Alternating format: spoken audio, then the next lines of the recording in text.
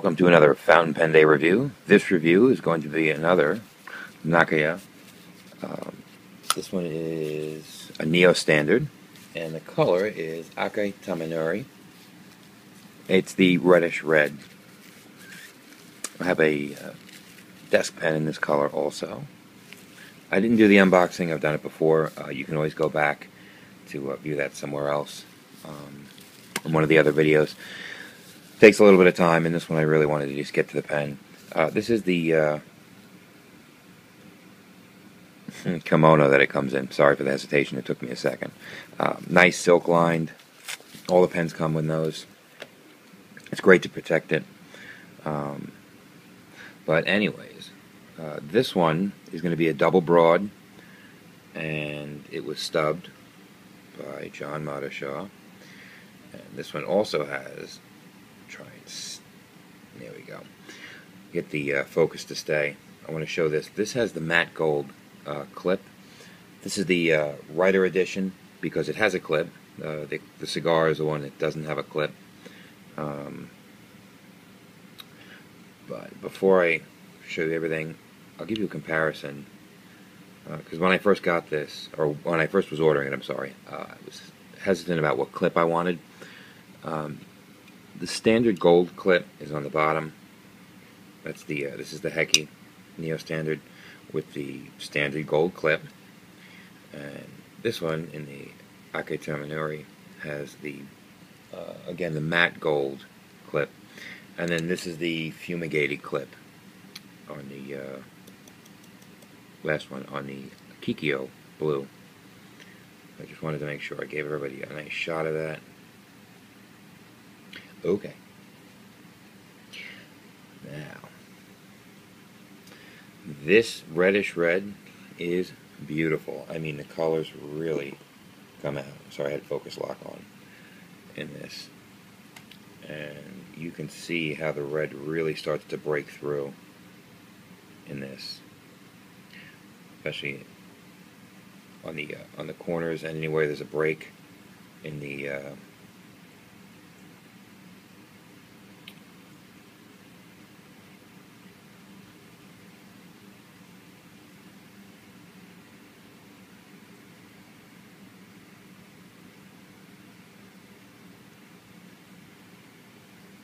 I mean, the finish on this is beautiful. A break in the Urushi. Did I not finish my sentence? I was too busy staring.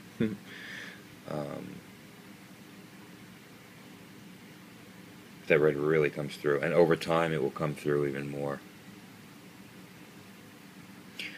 Base date blue. My Ahab kicked up on me, and it's still there 2 days later.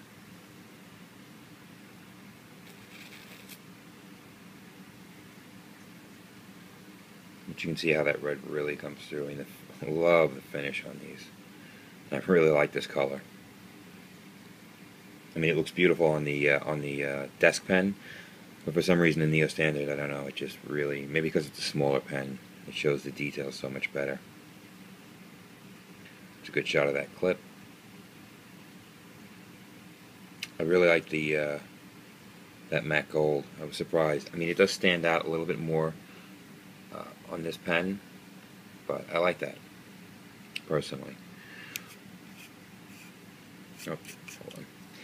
And then we'll do, to take the cap off, 1, 2, 3, almost 4 turns. People like to see that. Inside you can see, you know, again, these are the how it's all hand done for the threads. Let me get that locked. All hand turned. Really nice. Inside you can see that screw cap if you needed to adjust this cap. But you don't, and you shouldn't. But it is there. Really nice. Again, you can see how the red breaks through there and gives it some stunning contrast. And then on this one, some of them, the threading is colored. The Kikyo is colored. So this one, the black, the Urushi that's left is black, and it sticks out, but it doesn't, you know, detract. Especially here, you can see the break in the color. Beautiful. And then, of course, the nib. Again, this is a double broad that's been stubbed by John Modishaw. Get some close-ups. We'll do some writing samples. This one will be a little quicker. Getting to the writing sample because I didn't do the unboxing, but I wanted to make sure that I gave everybody a really good shot, you know, a good view of this nib. Because even though I have an elastic nib, and you can see a video on that also, this double broad stub may be my favorite of the bunch. The feed is also a little different on this one, and I think it has to do with the flow properties. Some people were saying some are newer ones, some are older feeds. And I have posted pictures on Fountain Pen Network and Fountain Pen Geeks, but you can see in the Kikyo Blue that the feed is a little bit different. But the three that I have in that have this feed in the blue are all medium soft that are just ground differently. One's stock, one's stubbed, and one's done in the elastic. This one being double broad, some have said that these feeds deliver more ink. Either way, it works well. You'll see this also, the double broad seems to have a little bit of flex. I did have a double broad in my Aka-Tamenuri before I sent it out to make it into an elastic, and it was definitely stiff, which is fine. Some people want a nice stiff nib, and that's what it was. Sorry, went out of focus. Alright, so that's about it with the nib. Inside you've got your standard converter. This is a platinum converter if it looks familiar to those who have a platinum pen. It simply slides out. I do like this converter a lot. I'm used to it now. This seals really nicely inside on that, and it seats down in there pretty far. I mean, and it's got a nice positive feel. It's in there. It's not, you know, I mean, you got to pull it out. It also, if you turn it, if it's facing you, you turn it counterclockwise. Okay, you can unscrew this. I've shown this before, and it does come apart, so you can clean it. Comes right out. This little washer, whatever, it sits on here. You can see it's got a flat spot, so it slides right down. And I just dropped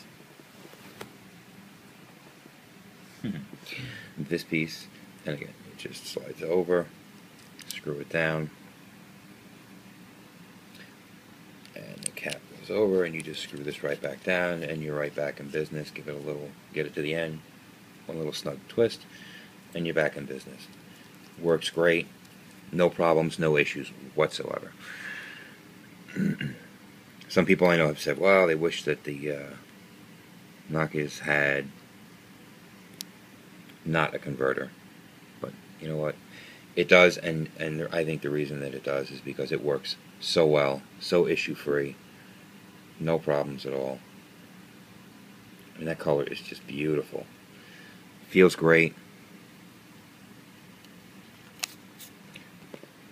Alright, back up a little bit and focus, put it back together. Beautiful, beautiful pen. I'll get you up and close when we do some writing samples in a second. I will give you a comparison. We'll weigh it quickly, and we'll be right back. Okay, we're back. Just to give you some quick comparisons. Here's a TWSBI 580, similar in size. A Montblanc 146, similar in size. Delta Fusion, one of the closest in size. Just to give you a size comparison of it, you know, the girth all around is a little bit bigger than all of these, but not much. And the grip sections on all of these are fairly close. So, with that, we will ink this up. I know I've used this ink before, but it's just so appropriate. It's the Noodler's Black Swan and English Roses. Shows so well with this pen. So, We're going to fill it quickly, and we're going to get to the writing right off the bat. Oh, no, we're not. We're going to weigh it really quick. I'm sorry. Give me 1 second. I apologize. I know people like to see how it comes in. This is again is in grams. The whole pen, sorry, 27.5. You know, it is a light pen, but it doesn't feel light. It has a really good feel to it. 8.6 on the cap, and again, this is without ink. About 18.8 uncapped, because you do not post these pens. But I will do it just this once, just for everyone to see. You can push it down, and it'll stay in there, but it's kind of big, and it feels, I think it feels unbalanced with that cap on there. So, I never post it. This pen is made to not be posted and have a great feel to it. And it really does. It's such a nice, warm... You have to hold one to understand. And anyone who has one will tell you the same thing. Cap off. Dipping it down beyond, of course, like any other pen, to draw up the ink. And we'll have to dip this down a little bit further, as I've been using this down. Nice fill.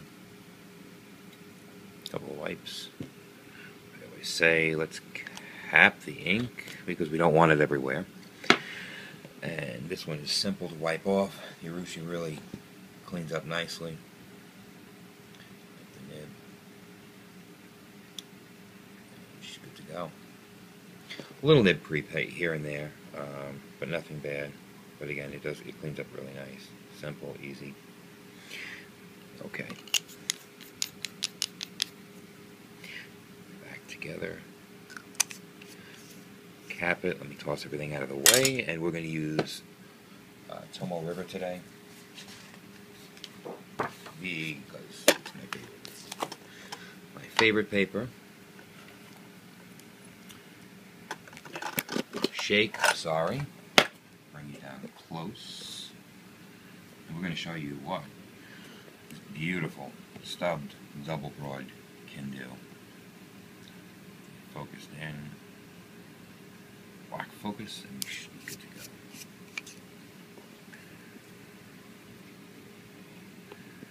go. So, there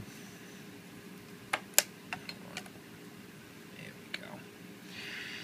So how does the double broad work? Well, it works beautifully. It is smooth. It doesn't have any bite because it's not a cursive italic. It's a, you know, it's just been stubbed. So being a nice wide or broad nib, it's got great smoothness about it.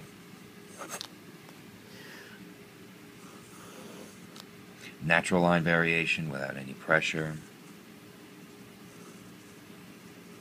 Shading in this ink is great. Obviously you can see very fine strokes this way, thick this way. So we give you the checkerboard. You can see the comparison right there. Now, this is without, you know, any added pressure. This is just from the way I write, and you can see the natural variation in it, how the from thin to thick. And here,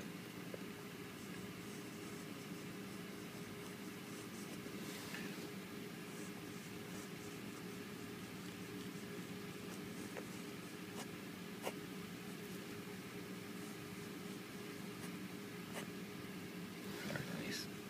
Same thing if I give it a little, if I push for a little bit more expression, you can see it comes through.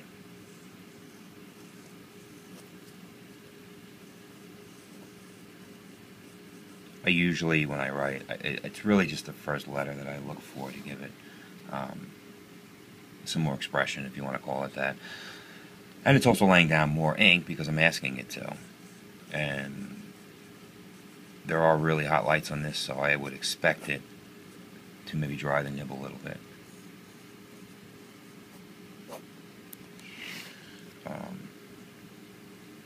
And this is no pressure, which you can see. Oops, sorry, I got off camera. You can see some of that difference. If I give it a little pressure, just want to make sure I'm on camera, I can get a lot more. The line variation really comes through. Huh. Awesome.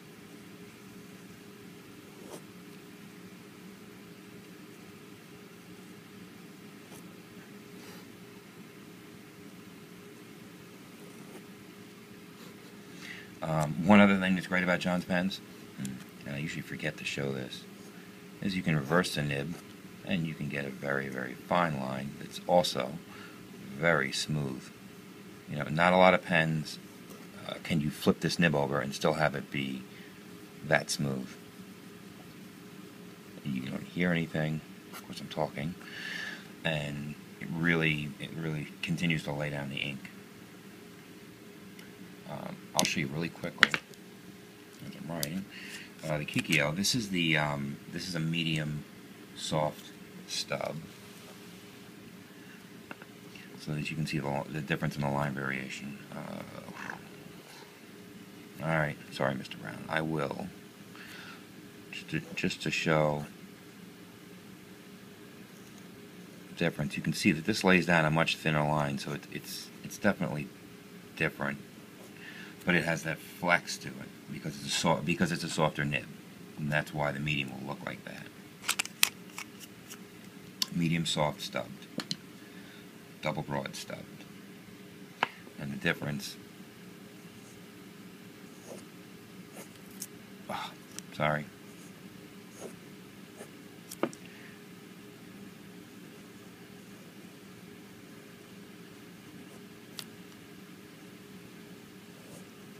You can see in these lines here that I don't get the same thinness, especially like in here and here. So the double broad comes out differently. You know, it is certainly a difference. There's certainly a difference in feel. The medium soft that's stubbed has a sharper feel. It's more of a cursive italic feel, even though it's not a cursive italic. It's just a straight medium stubbed. So, but again, I really just wanted to show you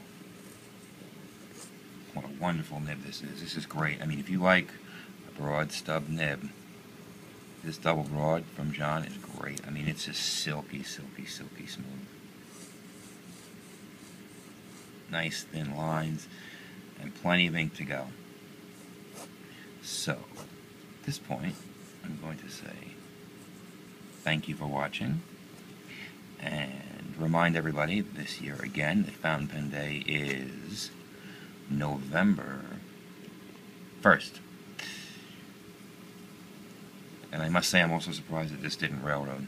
Being a double broad, this thing really demands ink.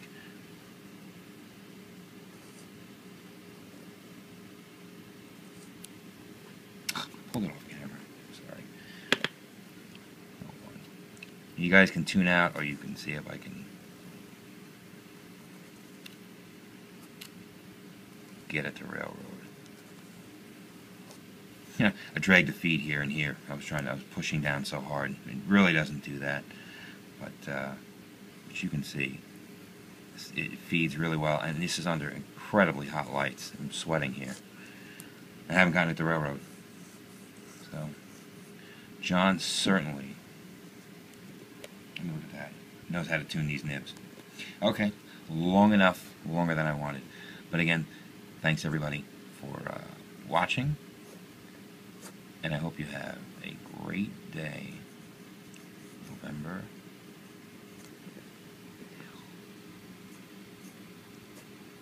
1st.